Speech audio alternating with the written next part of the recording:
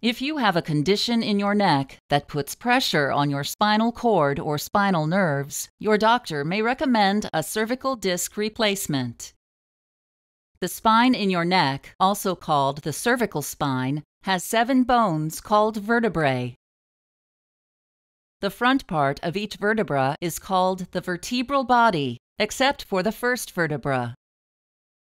Between most vertebrae is a soft cushion of cartilage called an intervertebral disc. The back part of each vertebra has a curved section called the vertebral arch. Except for the first vertebra, each vertebral arch has a bony projection called the spinous process. On each side of the spinous process is a flat piece of bone called a lamina. The vertebral arch of the vertebra surrounds and protects your spinal cord. A column of nervous tissue connecting your brain to other nerves in your body. Your spinal cord passes through an enclosed space called the vertebral canal, which is formed by the vertebral arches of your vertebrae. Over time, your cervical spine may develop problems, such as a shrinking disc, a herniated or ruptured disc, or bony growths on your vertebrae called bone spurs. These changes can narrow your vertebral canal and put pressure on your spinal cord or the nerves that branch off of it. The pressure can cause neck pain and stiffness, or pain, numbness, and weakness in your arms or hands.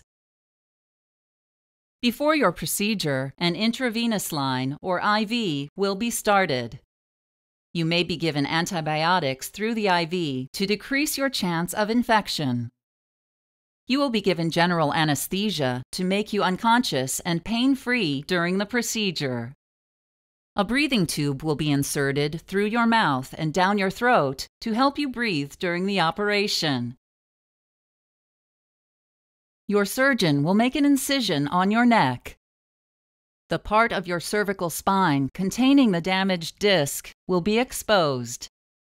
Your surgeon will remove the entire damaged disc. Then your surgeon will remove any bone spurs. The vertebral bodies above and below the removed disc will be trimmed to allow placement of an artificial disc.